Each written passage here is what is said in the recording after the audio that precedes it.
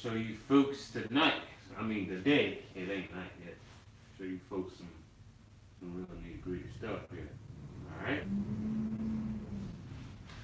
I'm about to show you how to make some money. And in order for you to learn how to make some money, one thing you got to understand is marketing. All right. If you're looking to make money on the internet, you got to understand marketing. Okay, you got to understand the basic stuff. Now, I ain't talking about, yeah, you can do this, try this strategy or something, and you can get the small term. Like, you can get the short term. Like, you can set up a campaign and boom, it's winning. And then next thing you know, it's shut down. That can happen. That's a trend. All right, that's how most people make their money. But, you know, I'm trying to get you to understand make money for day in, day out, month after month, day after day, week after week. So you can literally live off this, you know? But understand, marketing is one thing that you got to understand. First, then is online marketing, all right? All right? Then once you understand that, now you understand marketing online, okay? And that's only because I love you, bro. Don't share that link to nobody else, please. That's $4,000 worth of education. And what it basically entails is. Oh, I can't go that far. All right, so that's one thing, marketing, and that's online marketing there. Okay, that's the second thing what you got to do there. All right, now once you understand this, then you can go into sales. Once you understand how to sell, now you know how to market. Now you know how to sell. Now you know how to do marketing online. Now you know how to sell. Now you know how to make money online. Okay? Now you know how to do those things. Alright? Because it's a simple fact that you understand this. Now a lot of people don't understand this stuff right here because they don't know it, they never been taught it, no one is teaching it. A lot of kids just teaching you these methods and strategies and stuff like that. But that's just strategies for the short term. You know, that's not long term. You know, that's not gonna win you days in, days out. That's short term stuff. Now, initially, what I want to show you here is this stuff for the long term. And the first thing we start with when it comes to marketing is understanding ads. All right. Then once we understand ads, then we understand, value-based content. All right. I wouldn't even consider it a landing page, but that's where it's going to be put on. And then we understand offers. All right. That's offer one. All right. And then we understand, offer two. All right, and this funnel can go on and on and on and on. I can go all day about that. That's once you understand the marketing side. That's once you understand the basic stuff. But a lot of you guys don't even know the 5 types of buyers. Now, I want to ask you guys right now, what's the first type of buyer that's searching the internet? If someone could tell me that, I'd give you a shout out right now. I mean, I want to know the first type of buyer that's searching the internet. A lot of people don't know. Like, literally, you don't know this, and this is a big factor of why you're not going to make anything. Because you don't know the buyers. Like, you're not going to know. Like, do you need to know? Not really, but if you know, it's going to be a big beneficial to your success because you know exactly what kind of person you're dealing with now. Once you understand, the 5 types of buyers here. All right, so, I can't go on that. First type of buyer is initially a shopper. Alright? This is the first type of buyer. Shopper. These are going to be your people that's already searching the internet. They're already browsing through Bing. Alright? These are going to be the people on Bing. They're going to be the people on Google. Alright? They're going to be the people on YouTube. And the reason being is because of the simple reason that these people are actively searching. And these are impulsive buyers. Okay? Now, a lot of people don't know that there. What is a shopper? This is one type of buyer out of 5. Okay? This is an impulsive buyer. This is a person that's on Bing, Google, and YouTube. They're searching for reviews. All right, they're searching for pills, okay, weight loss. They're searching for a solution right now. So I can put it right there. Searching for a solution right now. Now these type of people, you're not going to have to email. This type of person, you're not going to have to email. I mean, you can to get them to buy more stuff, but you're not going to have to email this type of buyer. And that's one, those are going to be the people that just buy. These are the people that give you the conversions. And a lot of people just don't understand that. All right, so if you're just shooting traffic to a landing page and you get conversions, or you're shooting to an offer and you get conversions, that's mainly what you're doing. You're just attracting shoppers. Now, if you understand it again, if you're not saying the right words, that's going to be the only type of buyer you attract. All right, if you're not saying the right words on your landing page, there's another impulsive buyer. All right, I'm gonna go over that one. And one of my mentors, he gave me this super easy acronym to remember the 5 types of buyers on. All right, shopper is going to be just one impulsive type of buyer. All right, another impulsive type of buyer is going to be your friendlies. All right, friendlies is going to be an impulsive buyer that can be on Google, that could be on Facebook, social media sites. They could be on Facebook, YouTube, blogs. They could be on, sites like that. They could be on Beam. These people are in La La Land basically, and these are also impulsive buyers. Okay, a lot of people don't know that one there. And like friendly, that's another type of buyer there. That's a person that's going to buy impulsively. But a friendly is not going to buy impulsively like a shopper. What you have to understand is how to convert, how to basically sell upon this person. You have to really provide not a whole lot more value, but you have to show them levelly how a product or service can benefit them. That's the whole idea of a friendly.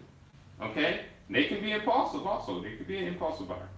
Now, with friendlies, what you want to do in order to convert them is ask questions. Okay? If you're not writing this down, I would prefer you to write this down by pausing the video, rewinding, or whatever, and writing this down. All right, an impulsive. This is going to be an impulsive buyer also, but what you have to do to them is ask questions. And when I go over that, I go over that through the point of creating conversions inside the course and inside the mastermind group. When it comes to converting these people, you have to ask questions. They're already going to say yes because they can't say no. When I say friendly, I want you to say yes, but cannot say no. That's what type of buyer that is. All right. Another person is a cow. All right. A cow is not a big person. Don't get confused. This is going to be a person that may be on Facebook. All right. They may be on YouTube. They could be anywhere, just like a friendly. All right. These people most definitely could be on Beam. And they're ready to buy right now, but they might not can't. They probably have someone else keeping them from being impulsive. So a cow can be impulsive, and they can be non-impulsive. All right, this type of buyer can be on both sides of the fence here. This person may want to buy right then and there, but they may have a significant other saying, "Hey, you can't buy that right now." Okay, that's what keeping it. And having that significant can't operate without significant other. That's what COW stands for. It basically means that you're gonna have to have someone else to help them make that buying decision. They're gonna have to have someone else to help them say, "Hey, Can I get this right now? It could be an accountant. It could be a spouse. It could be a daughter, a child. It could be a son. It could be, a relative. It could be, a friend. But what they need is validation from a second peer, a second person, in order to make that buying decision. So impulsively, yes, they can get that. They may want to, but they may have non-impulsively if they need validation from a second person. All right, so these are the type of people that you're going to have to make email on. You may have to provide a little bit more value to them. You may have to come correct and with a clear point, and they may want to buy, but them is not the people that you want to convince. It's whoever else that they need validations from. Okay, and you may have to email them.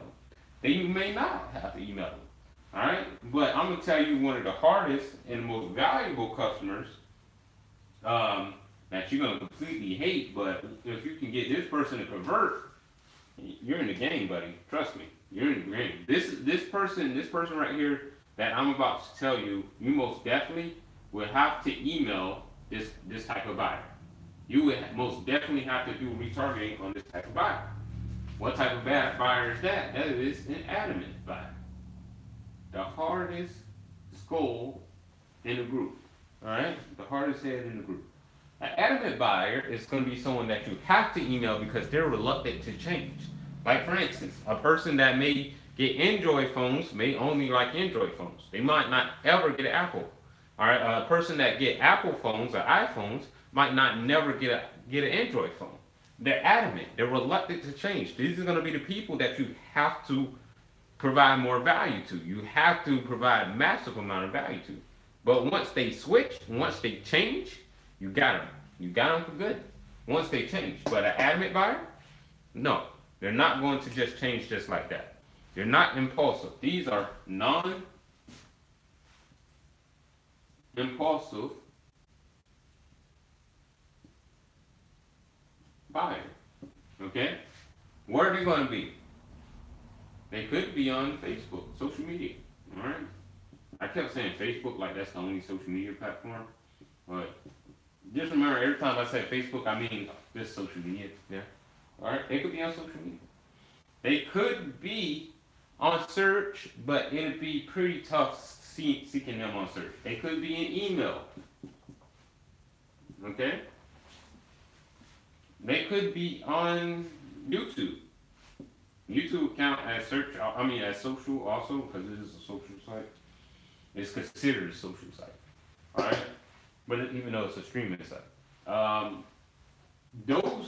That's where an impulsive buyer may be hanging out at. But with this type of person, you will most definitely, I can guarantee you will want to email this person. You're not going to get this person on the first go around. You most definitely want to email this type of person. But once you get this person, they're going to spend the most amount of money, they're going to stay the most loyal to you, and they're going to be the realest customer you have. Out of all customers, this is going to be the customer that sticks with you. This is going to be the customer that spends the most money with you. An adamant buyer. Alright? Take in consideration of that. Alright? Non-impulsive. The hardest one in the bunch to get, but once you got them, you got it. Okay? Now, another type of buyer is what I went over. I went over shoppers, friendlies, adamant, cow. Alright? What's the next one? Rocket scientist. Alright? A rocket scientist buyer. I'm pretty sure you guys can guess, what a rocket scientist is.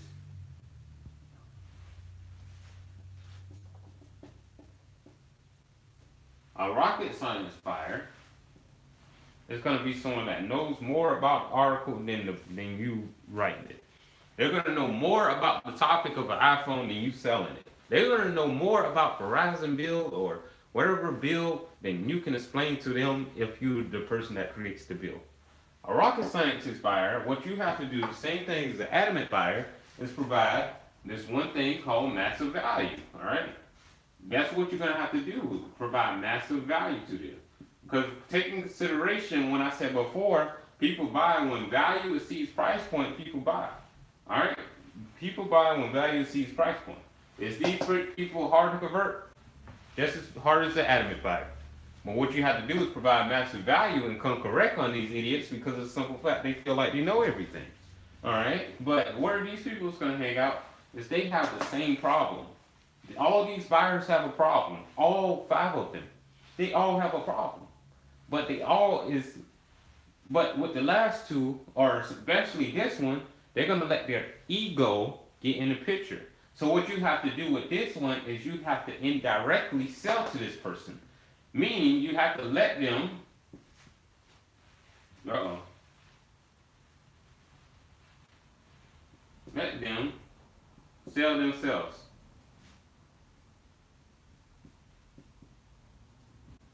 How do you do that? How do you let them sell themselves? Okay, I'm gonna show you. Easiest way. Easiest way to let a person sell themselves, and again, I'm writing as fast as I'm racing it as fast as I write it because I don't have a lot of time right now. All right. How do you let a person like that sell themselves? Step by step.